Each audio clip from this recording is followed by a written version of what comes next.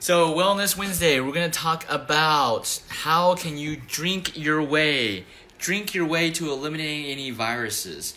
There was a little quote, there was a little post from a Japanese physician in regards to what you can do on a daily basis to make sure you don't get any type of virus infections. Corona, flu, influenza, the common cold. You know, what can you do to prevent yourself from getting the virus? And actually, it's a simple thing as drinking water.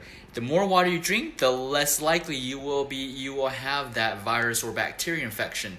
And so how does that work? So when we breathe in our nose, or we stick our hands in our mouth and we transfer bacteria or viruses, and you know, the virus can go one of two ways. It can go down your esophagus, or it can go down your trachea. Well, basically, what that means is it can go down to your digestive system, or it can go down to your respiratory system. Or another way of saying it is it can go down to your stomach, or it can go into your lungs, right? So let's just think about this. If the virus or the bacteria travels down to your lungs, what's going to happen, right? Your lungs, especially if you have allergies. If you have allergies, you already got mucus. It's like a breeding ground for bacteria and viruses to grow in, right? So if your virus or the bacteria actually ends up into your trachea, it goes into your respiratory tract, goes into your lungs, you actually can start developing pneumonia, bronchitis, and so forth. On the other hand, if the virus or the bacteria actually goes down your esophagus and it goes down, what's the next organ? It's your stomach. And what's in your stomach? Something super powerful that can kill anything. It's called stomach acid. So if you can actually, it doesn't matter if you breathe in the virus, you stick your hands, you bring in the bacteria through your mouth. If you can just get that virus and bacteria to go down your throat to your stomach will do the job. It will kill it. 100%, it will kill it. The acid in our stomach is like battery acid. It will kill anything. So how do you get it down your throat? How do you get down your throat into your stomach? It's a simple act of drinking water.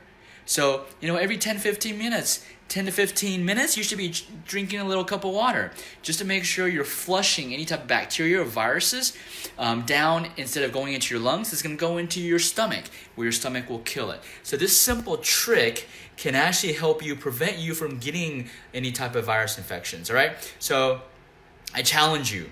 Every 10-15 minutes, drink just a little cup of water. It doesn't have to be 8 ounces, it could be a little sip. But make sure that you're always moistening and you're pushing things down into your stomach, into that stomach acid to kill it, right? And so that's the beauty of our bodies. Our bodies are built perfectly. We just gotta utilize them more effectively, right? So drink more water. Drink more water to flush out the virus and the bacteria so it goes into your stomach and acid and it gets killed and eradicated, right?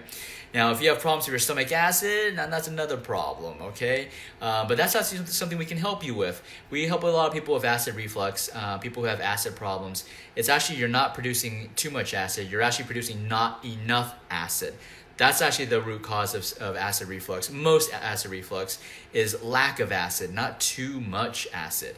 So you remember, we need that acid to kill the virus, kill the coronavirus, kill the flu, kill the common cold, kill bacteria, kill the cooties. You need that stomach acid. So if you need that extra help, give us a call, achieveintegrativehealth.com. Let's work on achieving greatness.